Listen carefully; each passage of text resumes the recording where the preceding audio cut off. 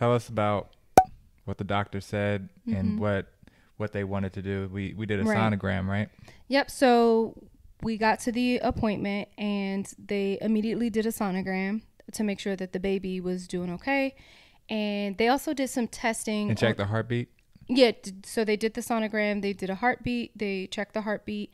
And then they also did a urine sample for me. And they also did labs as well, just to make sure my levels and everything were okay. So baby heartbeat was nice and strong. Yay! Baby was pushing through. We can say he now. Right? We can say he. Yay! We can say he. We did the reveal. We did the reveal. If you haven't seen that video, go check it out. Check it out for sure. Long story short, we had the scare, and of course, there's so many emotions to, you know, just that first trimester, and and even the second trimester and third trimester.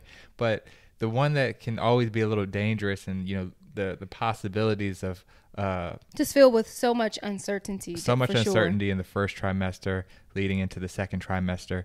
And so we had that scare. We did all the testing. We did the sonogram. Everything came back fine, which is exactly what we wanted to hear. And it alleviated us from feeling like, dang, like the baby's not going to be okay. But the baby is okay. And so what was the bleeding then?